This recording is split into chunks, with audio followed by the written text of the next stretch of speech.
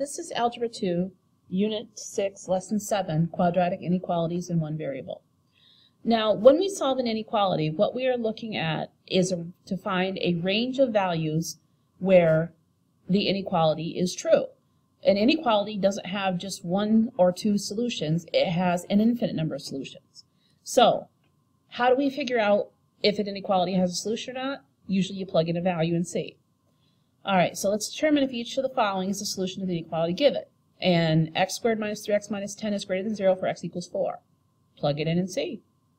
4 squared minus 3 times 4 minus 10 is greater than 0. We want to know if 16 minus 12 minus 10 is greater than 0. Is that true?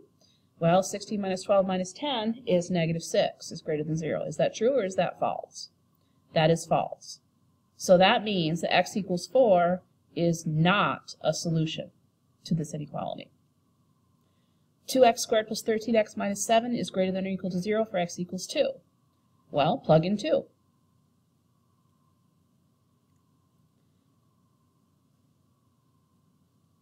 Alright, 2 squared is 4 times 2 is 8. 13 times 2 is 26. Minus 7 is greater than or equal to 0. So that gives me 34 minus 7 is 27 is greater than or equal to 0. Is that true? Yes, it is. That is true.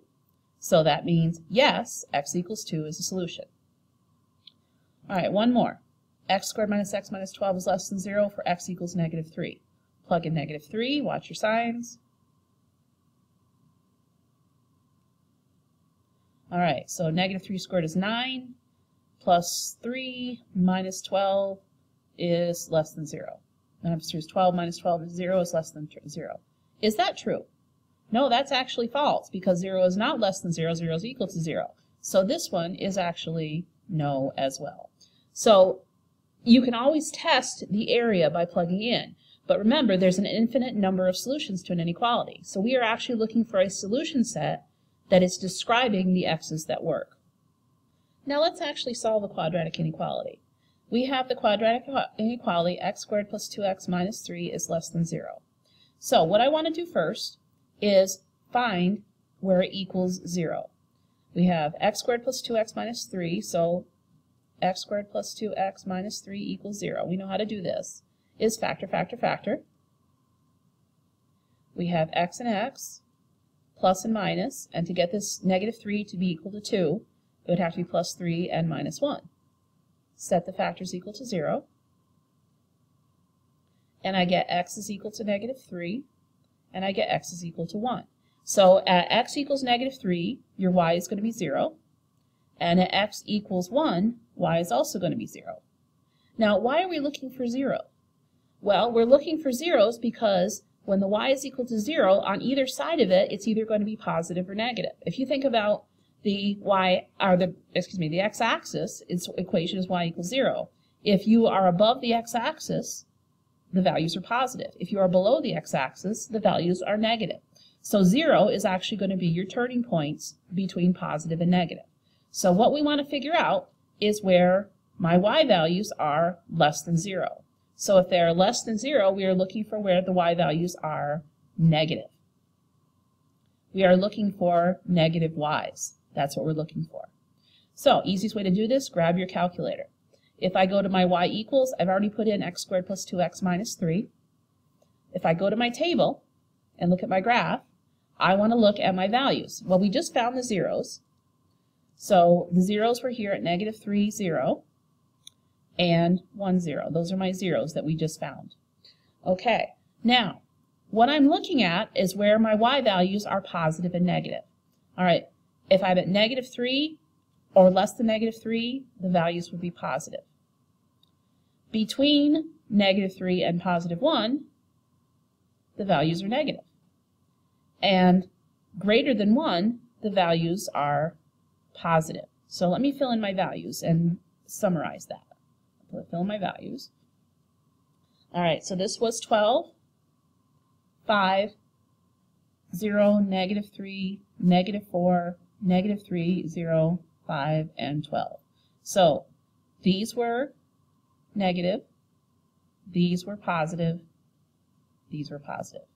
Okay, so Why do we not include the zeros as part of the inequality? Because we are looking for less than 0, not equal to 0.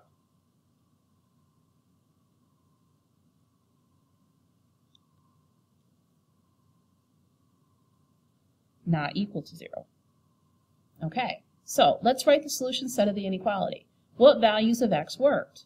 Well, it was the x's that were negative, or the y's that were negative, excuse me, and they fall when the x's are between -3 and 0. So between -3 and, or 1, not 0, because that's where the zeros are. So we are only looking between here and here.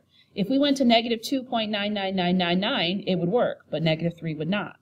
So the x has to be between those, but not include them. So it's going to be x is greater than -3, but less than 1. Now, if we look at a number line of this, inequality number line, if we put the critical values on, the -3, put in the zeros, which should be here, and 1. We are not including the -3, we are not including the 1. This area was positive, this area was negative, this area was positive. So we are looking for where it's negative because it's y, it would have to be between here and here. So that's basically what you have to do. Find the zeros and determine whether they're positive or negative and which ones you need to solve the inequality. All right, so first of all, let's find the zeros. Which of the following is the solution set of the inequality x squared minus 4 is greater than 0? Let's find the zeros first. X squared minus 4 is equal to 0. Factor, factor, factor. This one is difference of squares, so plus 2 and minus 2. Set them equal to 0. And x is equal to -2, and x is equal to +2. So if I set up my number line, my key zeros are going to be at -2 and +2. All right, are the zeros included?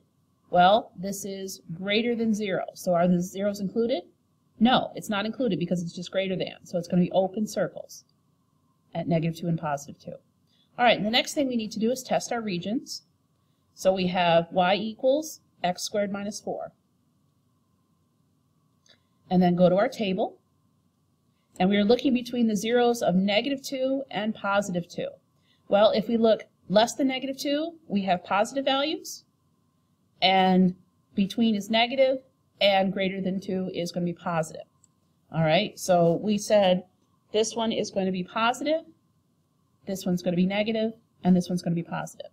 All right, so what inequalities are we looking for? What areas are we looking for? Are we looking for positive y's or negative y's? Well, if this is greater than 0, we are looking for positive y's. So there are actually two areas where the y's are positive. It would be this area here, if I draw my number or my arrows, and also this area here. So there's actually two different regions. Now notice they don't overlap. So since they don't overlap, it's either this one or this one will work. Well, this one is x is less than -2, or x is greater than 2, which would be number 3. All right, let's try a couple more. X squared minus 5x minus 36 is less than or equal to 0. First thing I have to do is find my zeros. X squared minus 5x minus 36 equals 0. Factor, factor, factor. We have x and x. Factors of 36 would be 9 and 4. So it would be minus 9 plus 4 to get it to equal -5. Set them equal to 0. And then I get x is equal to 9 and x is equal to -4. Now I'm going to test my regions. I'm going to draw myself a number line so I know what it looks like. -4 is over here, 9 is over here. Now, do we include these values? All right, let's look at our inequality symbol here. Do we include -4 and 9? Are they equal to 0? Yes. Because of the line underneath them, we do include the zeros. So we draw a filled-in circle because -4 does equal 0 and 9 does equal 0. Okay, so what we need to do is test our regions here, here, and here. So grab your calculator. Y equals x squared minus 5x minus 36, and then go to my table. And we are looking for the values between -4, here's my 0, and +9. All right, so below -4 is positive, between -4 and 9, keep going up, is negative, and once I get past 9, it's positive. All right, so I'm going to label that. I have below -4 was positive, this one was negative, this one was positive. All right, so what areas are we looking for? If this side has to be less than or equal to 0, it would have to be negative. So I'm looking for the area between here and here. So in set builder notation, this would be the x's between -4 and 9, but they are included. So it's greater than or equal to -4, but less than or equal to 9. Okay, that's the set builder notation for this. Let's do one more.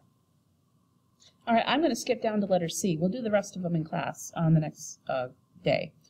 2x squared minus 4x minus 8 is greater than or equal to 10x minus 8.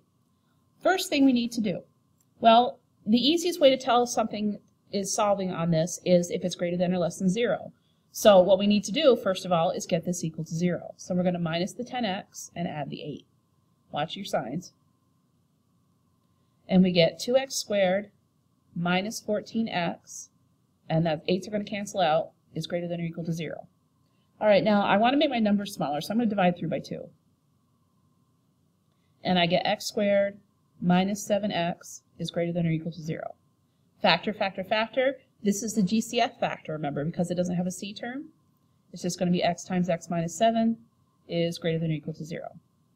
All right, so set them equal to 0. X is equal to 0. X minus 7 is equal to 0.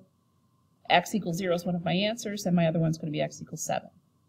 All right, draw your number line. Your critical points are going to be 0 and 7. Are they included? Well, it's equal to, I'll look at this one right here, it is equal to, greater than or equal to 0, so 0 and 7 are included. They are part of the solution. Okay, now I'm going to put x squared minus 7x in my calculator. X squared minus 7x. And I'm going to look for my zeros and on each side of them. So my zeros were at 0 and 7. So here's 0, here's 7. Positive on the outside, negative between. Positive on the outside. All right, so positive on the outside, negative between, positive here.